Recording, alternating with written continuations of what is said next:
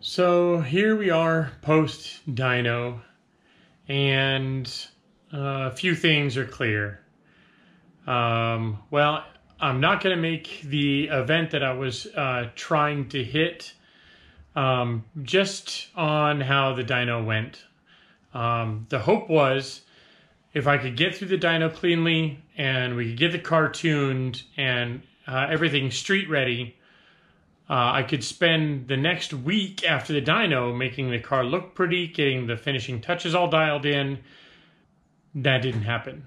There's a couple things that happened during the dyno and just problems occurring with kind of a new fresh build, fast build, and teething problems on the dyno that should have been taken care of ahead of time, but the car couldn't run well enough for those issues to actually present themselves. So let me show you what we found. The first issue was I wasn't able to connect all of the breathers as you're supposed to. So I have the valve cover breathers going into our intake, and then I have a breather from the oil tank that comes up over onto this other side here. But there should be a breather that goes from the tank to the engine, and that's not present. So that, coupled with the fact that I overfilled our oil tank by not an insignificant amount, roughly 2 quarts or so.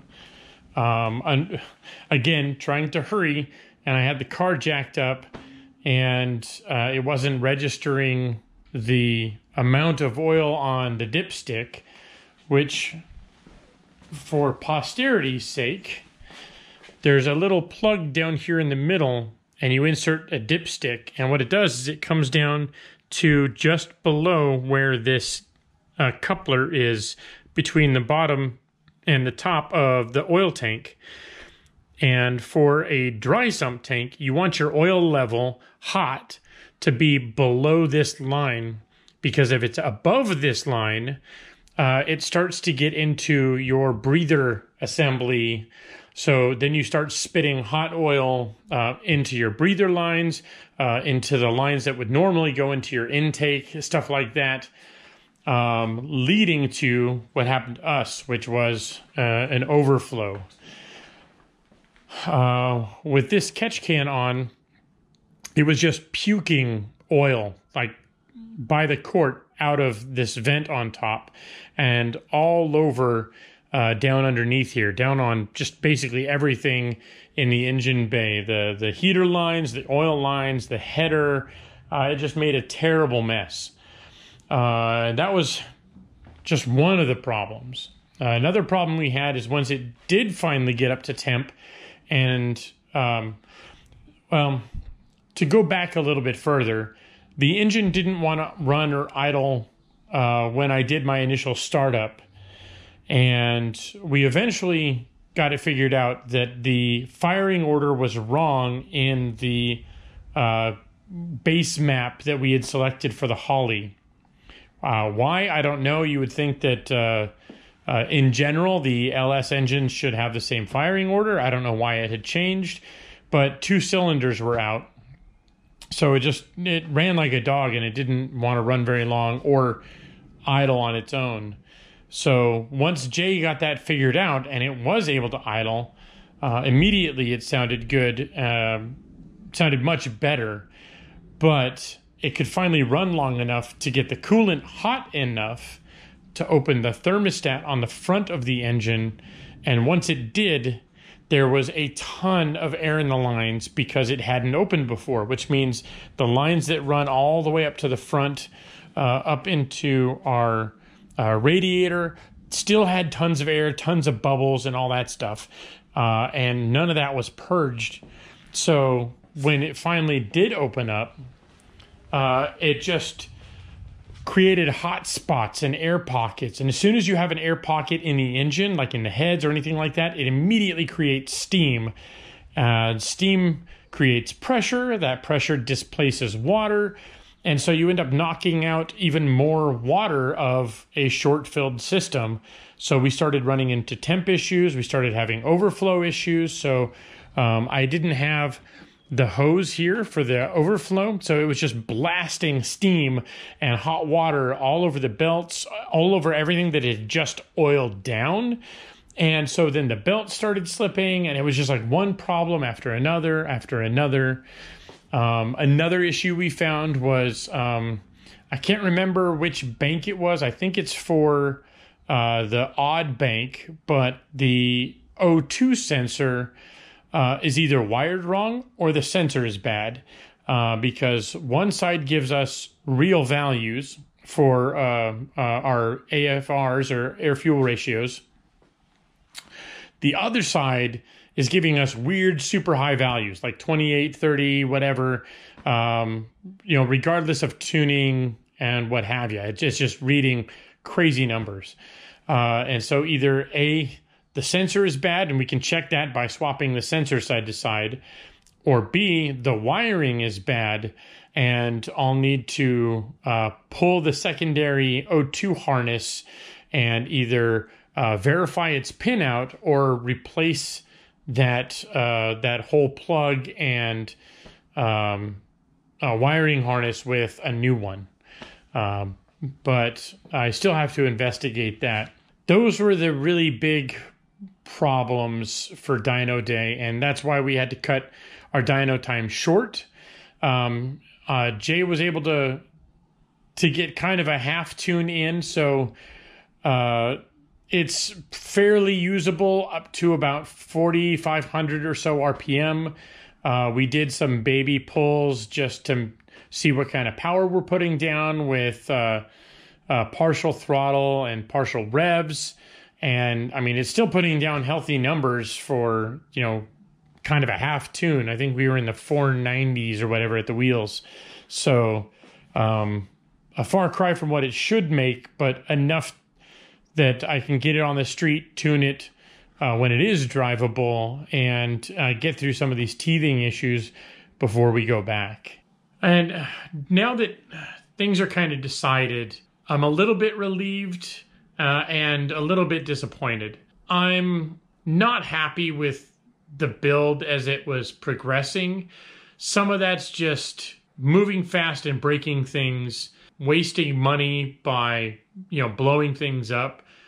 Something that's not on video, but happened in the fray, was somebody, and we won't mention my name here, pinned the AC compressor harness incorrectly in the rush to get the wiring harness done, and fried the compressor control board.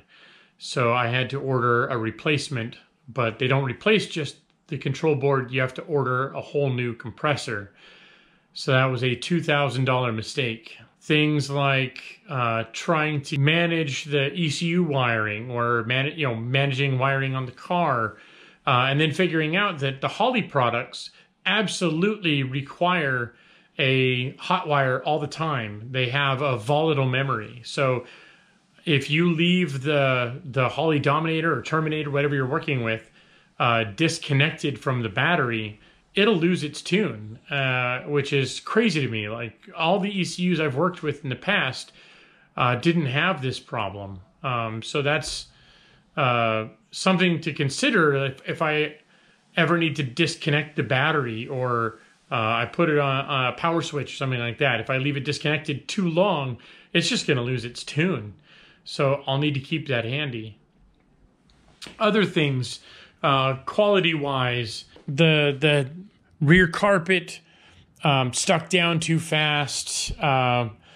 Little bits here and there. Like, I'm not the happiest with the fit and finish on the dash, and a lot of it's just between Sean and I trying to lay this down.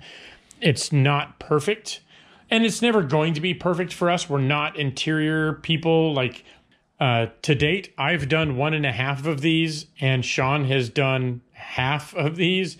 So between the two of us, we've done 2 of them successfully, question mark, you know, as in they were in the car, but that's not going to be the same as having an interior guy do it, or, you know, somebody who specializes interior getting, you know, all the last little wrinkles out. Will it do for a race car? Oh yeah, but it's not a show car by any stretch. When I put the body back on, even though I had gone and done all the pre-fit, it still didn't quite line up the same. I don't know how or what moved, but things moved a little bit. So things that, you know, little bits that had lined up previously just fine didn't anymore. And it's just little things here, like on the door, in the door jamb, it's a little tight back here. The door locks don't quite work like, you know, they had previously because it's either too tight or too loose. You know, things like that. Things that should have just worked didn't. I did get these carbon fiber bits on, which, I mean, at least that went nice. I had the side splitters on, but they didn't fit on the dyno. So we had to remove them for dyno day. I'm going to have to go through and clean up the engine bay, especially on this side. It's hard to tell now without any lights on, but it is just everything down in this corner is just covered with oil. A couple other things we discovered was the airbox needs to move forward by probably at least an inch. Again, some things that have changed either from engine mounts or the body or body placement, but the top of the airbox used to clear the old body just fine, and with all the new body parts it doesn't. You can see where it had rubbed right there. So the airbox needs to move forward to clear the rear clamshell. Just by blitzing through the build, you end up making compromises you didn't want to make in order to finish a job. There's sort of opposing school of thoughts for this kind of thing, where one school of thought is just good enough to move on, and another school of thought is as good as it can be, or to the highest quality you can before moving on. And I definitely don't want to be the former, and I would like to go faster than the latter would allow me. And I think the pace I had before we started this kind of crush to make our deadlines was a good place to be. So even though the car runs, and it does run, and I can drive it, there's a few things that we need to address to make it better, to make it where I think it should be. Some of these are to do with the changes that I made, like the front brakes, the pedal changes, the master cylinder changes, the changes on the clutch. Like for instance, I have to change out the master cylinders for everything, for the clutch and the brakes, because even though I had changed the pedals out and I improved the pedal ratio from about 3.5 to 1 to 5.3 to 1, what that means is that there is less travel at the piston in the master cylinders, which means there's less volume of oil or brake fluid, what have you, into the pistons, both for the brakes and for the slave cylinder on the transmission, which means they're not as effective. The flip side is you have greater leverage over those things, but that also means that the brake pedal travel is significantly more. I'll come back to those later when I readdress them. I need to change the master cylinders out because I was too conservative with my sort of guesstimate, I guess. And so I have 2 on the shelf.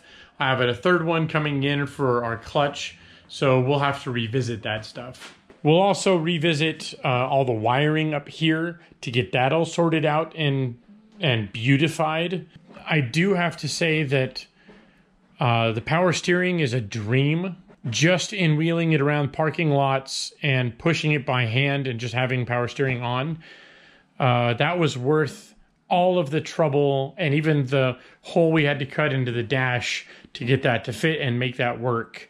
I would 1000% recommend just the addition of power steering to any builder for these cars. It's hard to express how much easier and better it drives, but I'm sure I'm going to comment on that more in the future. So yeah, with the run up to this, kind of run up to the dyno and then this sort of dyno decompression talk, I kind of wanted to explain a little bit where I'm at, where the car's at. I know things have been jumping around a little bit because of this just crush to finish, and I kind of feel like I shortchanged you guys on the build on some specific items, and I think I'll probably go back and revisit some of those in later videos. Especially one thing that I do want to rehash is sort of the electrical and how the ECU, the PDM, and our motorsport sensors all sort of work together. There's definitely more info to be had there, and I feel like I didn't really dive into that enough. And so I do want to revisit that as well. So for now, thank you guys for watching, and I'll see you guys next time.